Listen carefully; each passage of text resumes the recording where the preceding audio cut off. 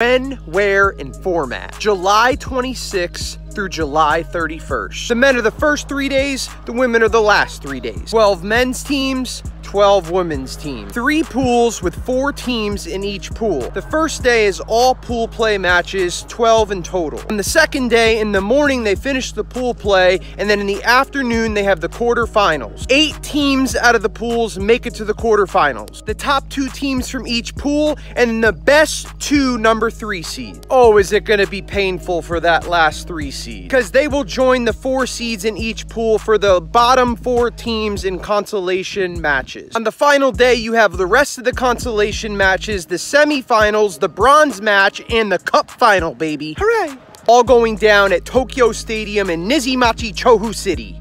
49 days to go, baby.